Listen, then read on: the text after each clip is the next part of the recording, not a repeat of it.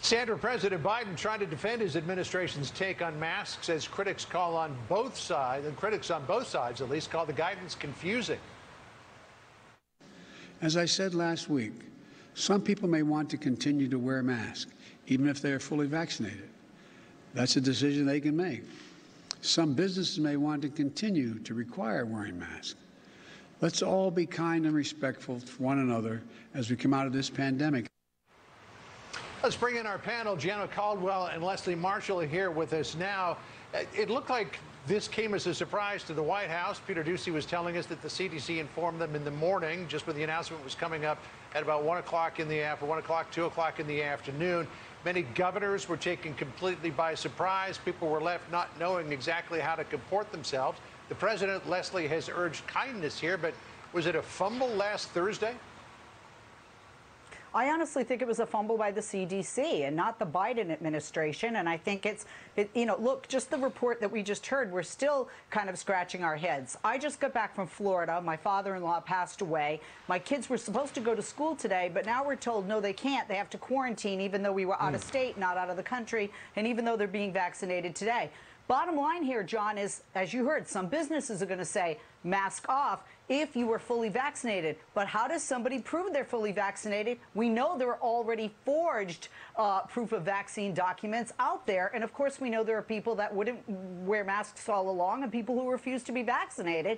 So I would say the confusion does go all around. And I do think it starts, quite frankly, especially with this latest call by the CDC. I heard a number of stories that people over the weekend walked into places without a mask on and were told that they had to put one on. Gianna, just a couple of weeks ago, the Centers for Disease Control was recommending that vaccinated people wear masks. Then it did this 180. Dr. Lena Wen wrote in the Washington Post, quote, if such a head-scratching turn of events had occurred under former President Donald Trump, the administration surely would have been blamed for the lack of coordination and resulting widespread confusion. The Biden team has excelled on many aspects of the COVID-19 response, but this was a major blunder that threatens to set back much of the progress made. President Biden needs to fix it urgently. By urging kindness a few minutes ago, did he fix it? No, absolutely not. And I wanted to first say, Leslie, you have my prayers. Your family, they're in my prayers for the passing of your father-in-law. But yeah, certainly I think that there's been a chaos in terms of the messaging from the Biden administration. I don't happen to disconnect the CDC from the Biden administration. They are the Biden administration, and candidate Joe Biden plainly spoke against the CDC when Trump was in there, and he said that politics were being in play when it came to the issues of the coronavirus. This has become a slippery slope for Joe Biden, who was supposed to put together a cohesive message, and certainly members of governors and mayors across the country, and give them simple instructions for all to follow. But that's not what we're seeing right now. We're not seeing the simple instructions. Governors from all across the country said, hey, they had no idea that this was going to come out. You see places in Illinois, for example, where we just had that live shot, where the governor said he's not going to rescind his mask procedure.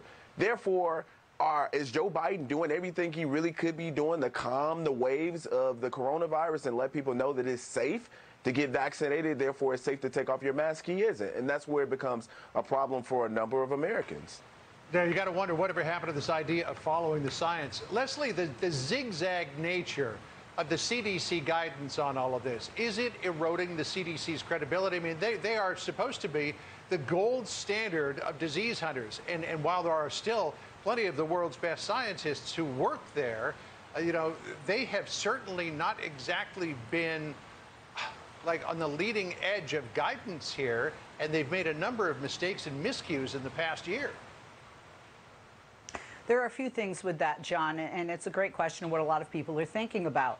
Look, in the last administration and in this administration, there are those on both sides of the aisle that feel that the CDC has become far too politicized. Having said that, however, with a brand new virus and brand new 5 now variants and mutations of this virus and a brand new vaccine distributed by 3 different companies, Moderna, Pfizer, and Johnson & Johnson. This is a very fluid situation scientifically. So when they come up with science and research, not just day by day, but minute by minute, they're putting that out, not just to the government, but to the general public, and they're getting it out as fast as they can get it. So quite frankly, it's not that, you know, it may seem like, oh, they're lying to us, they're hiding something. No, every single day that goes by, we know more about the virus, we know more about wearing or not wearing masks, about vaccines, the level of effectiveness, these mutations, and so forth. And that's what I think we're seeing that comes across as confusion, and then add to that a lot of distrust, where I think many years ago,